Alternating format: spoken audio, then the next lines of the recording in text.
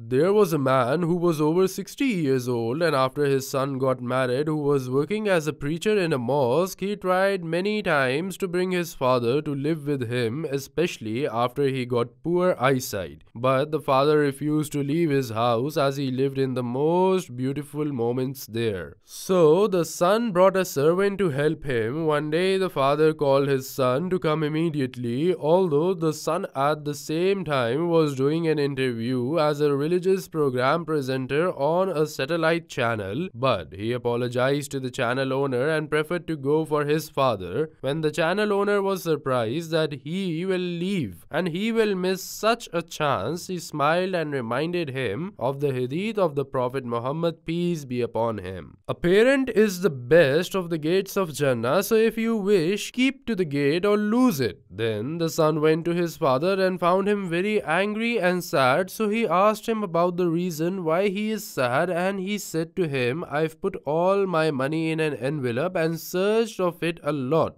but I didn't find it, and you are my sight after my sight got poor. The son smiled and said, don't worry, we will find it, Allah willing. The son starts searching of the envelope, and he knows that his father puts all the important things in a brightly colored box which his dead mother was always used to keep his jewelry inside it. Then he opened the box. He didn't find the money. He rather found a letter from the servant telling his father that he took the money because his wife will have a surgery and he will return the money in installments, and asked him to forgive him and accept his apologies. And after the son read the letter, he didn't tell his father about it. He rather suggested to go out together to a restaurant and have lunch. The son told him to wait him for a minute. Then he went to withdraw the same amount from his balance which was in the envelope. Then he came back to his father and returned home, and behind his father he put the money in the envelope and said to his father smiling, I found your money.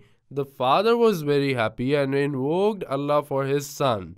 Then the son left the house and went to the servant and told him that he paid the money to his father and he doesn't want the money from him. Then he went to his family. In the next day, the son was surprised by the channel owner telling him that the committee watched a lot of your speeches in the videos, so they chose him to be a religious program presenter. But the main reason for choosing him in his righteousness to his father. So the son thanked Allah a lot and said, all that is thanks to Allah and because of my father's invocation to me.